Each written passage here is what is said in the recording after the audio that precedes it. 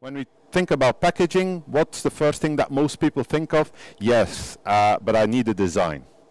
So in terms of design-wise, you could go to a external company creating templates for you where you can put on graphics, or you can invest into a what we call a template library. There are several out there. You can even buy them each separately. So if you want to have a specific box, you can just buy one box. Now, what Summa does for you is give you access to a large library for free. So if we go to the software itself is called PackClip. So let me open up PackClip here. So PackClip, the only thing you need to do is register your unit or your machine on the website, and then you will be able to install this on your computer.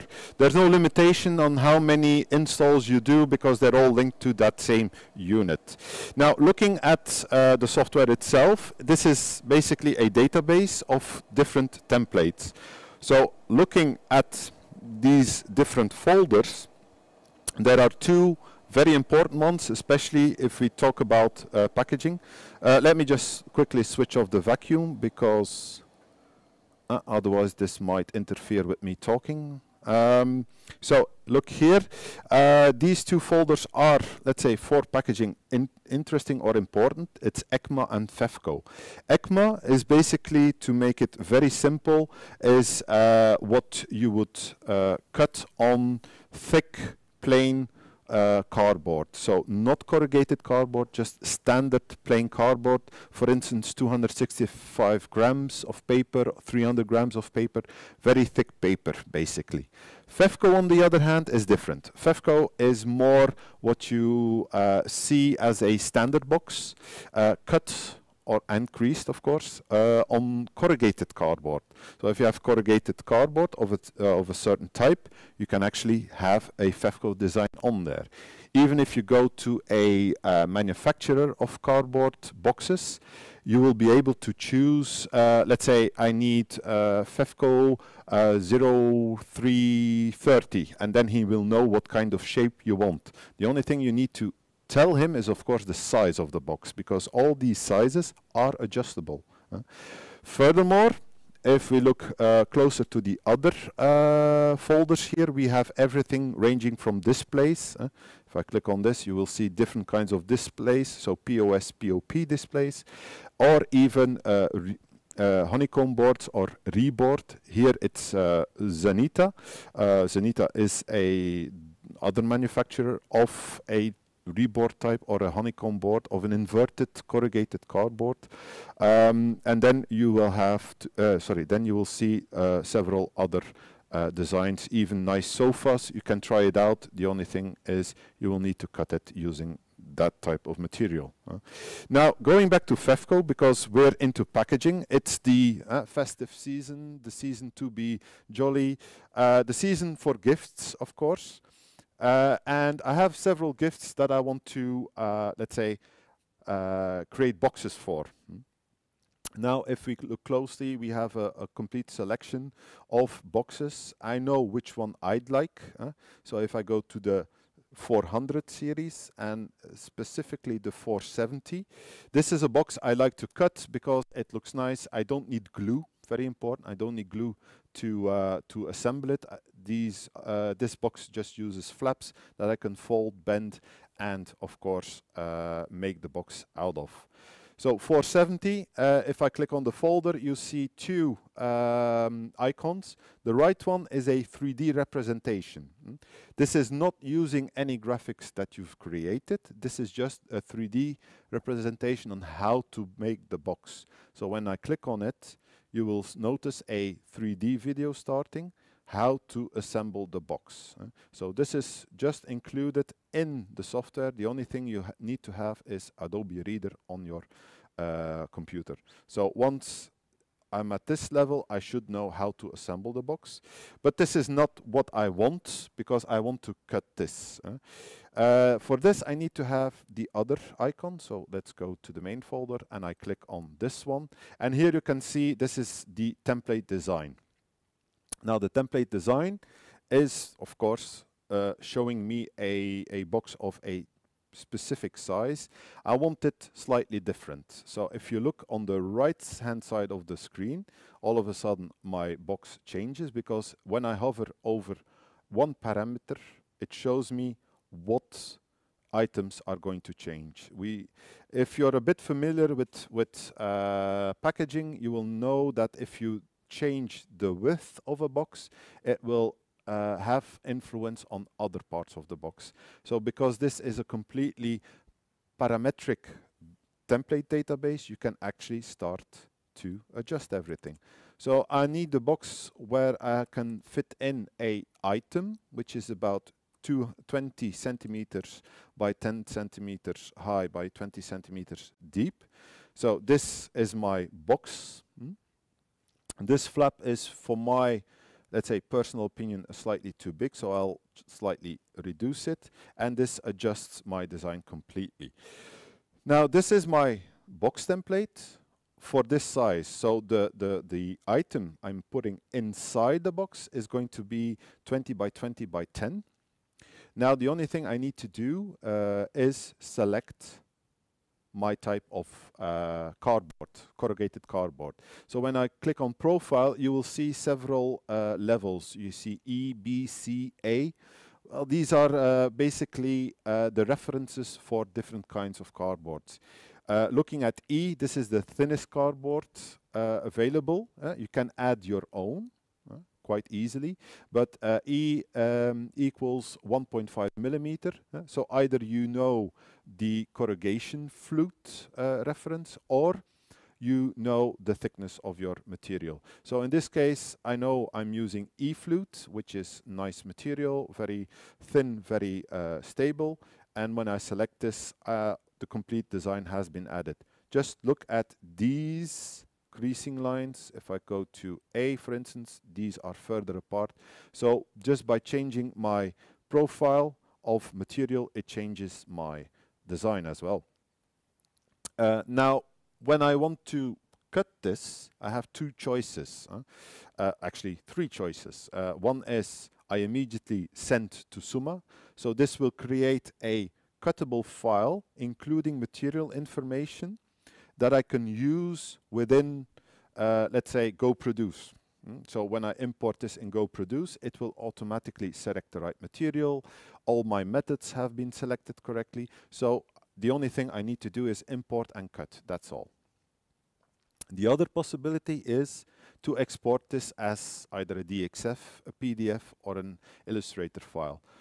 Why? Well, as you can see, there is no, let's say, tools in here. There are no tools in here to add graphics. So if you want to add your personalized graphics, you can actually import this in Illustrator. When you import this in Illustrator, you have all your design, let's say, design tools at your disposal. You can even use Photoshop. You can even use CorelDRAW. As long as you have the template, you can add your graphics. Now, this is not what I wanted, because I want to actually optimize my board.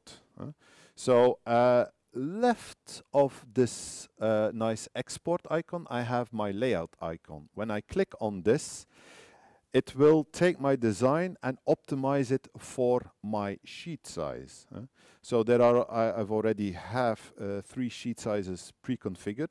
So when I select, for instance, 1600 by 1800, it will automatically recalculate and give me, okay, you can fit 4 designs on this. I can peruse through the other options.